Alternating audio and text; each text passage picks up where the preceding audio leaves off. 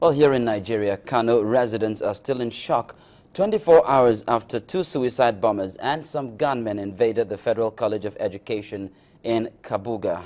The Minister of Education, Ibrahim Shekaro, who visited the school today, commiserated with the victims' families but warned those behind the attack to be prepared for the federal government's action. Many of the injured who survived the attack are in hospital where they are being treated. The wounded students in hospital beds. They are alive but in serious pains. Some with disfigured faces, others with broken limbs.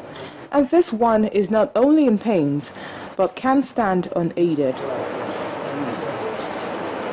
The Emir of Kano, Mohammed Sanusi II, was one of the early callers to the hospital.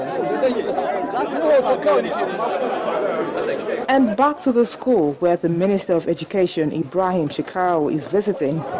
He says he is here to get first-hand information about the tragic incident.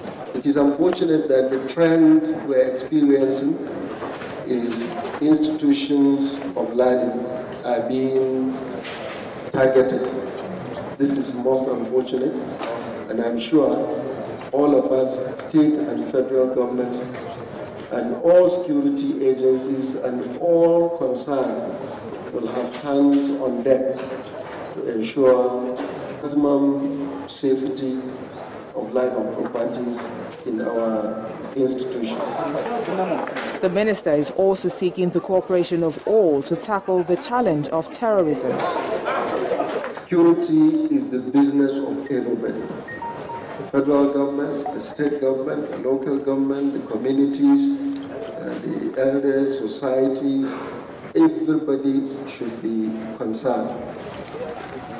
For the State Emergency Management Agency, the damage caused by the terrorists will take some time to heal. Our assessment is that in as much as we are concerned about this increasing attacks on public schools, we think we should ask the public to be very vigilant so that this thing will not occur again.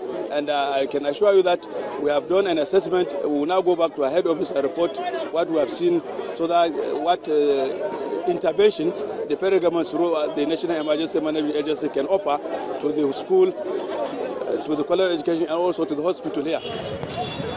There's been an upsurge in the attacks of schools, particularly in the northern region. But the government says there's no cause for alarm, as attention is now shifting on how to keep our schools safe from terrorist attacks.